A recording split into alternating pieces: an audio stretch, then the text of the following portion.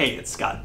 And in the horrible event that you have to defibrillate a little kid, for many years, you remember we used traditional paddles, and they're very much still out there and very much still appropriate.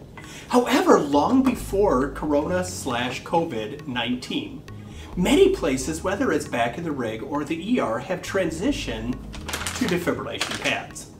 And with that in mind, here's a couple tips to make your life easy when it comes to using pads for adults or kids. The first of which is, if you're trying to figure out which pad for which size patient, read the package. It's not a trick question. On the outside of the package, if it's adult, it's labeled adult. Part two, though, is if somebody has already ripped open the package and they hand you the pads. You want to make sure it's for the correct size patient. Simply look at the pads. Because on the pads with various manufacturers, they will have pictures showing not only, number one, something that looks like an adult, cluing you in that it's for an adult.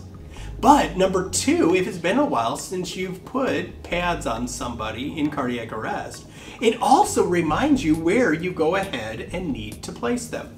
Whereas this one shows that it should be placed up here. This one on the picture shows that it should be placed down here. So if you've got to shock an adult, read the package. It'll say adult. And when it comes to where do you put the darn things, just simply look at the picture and it will show you where you need to place the pads. So in the truly horrific event, meaning you have to shock a kid, or even worse, you have to shock a baby.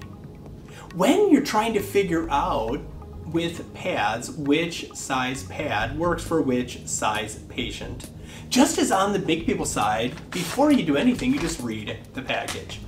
Because on the infant or pediatric package, it gives you a couple pieces of information. First of which, it's labeled infant, cluing you in that it's probably for an infant. Clue number two, it also says less than 10 kilos. That's important because if you're bigger than that, you can use the big people stuff. But if you're less than 10 kilos, otherwise known as a 1-year-old, otherwise known as about 20 pounds, just simply, if it says under 10 kilos or it looks like an infant, these are probably the ones you ought to use.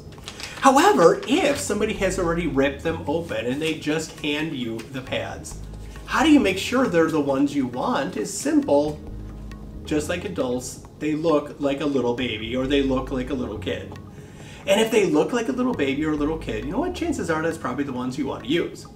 However, one of the other nice things though about using these pads is not only do they remind you that it's for a baby or a kid, but you also notice that it shows you where you put them. The difference is, remember on adults, you put one right here just to the right of the sternum and the other right here on the apex. But when it comes to kids and babies, they like to go anterior or posterior. So since we don't defibrillate little ones every day, the way you remember this is just look at the pad. And the pads show you that you're going to put one directly on the front.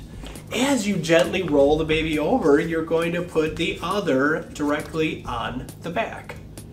So if you have to shock an adult, or even worse, a kid or a baby, just simply read the package.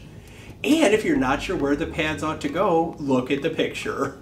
It will clue you in whether it's a baby, a kid, or a big person as to where to properly place your pads.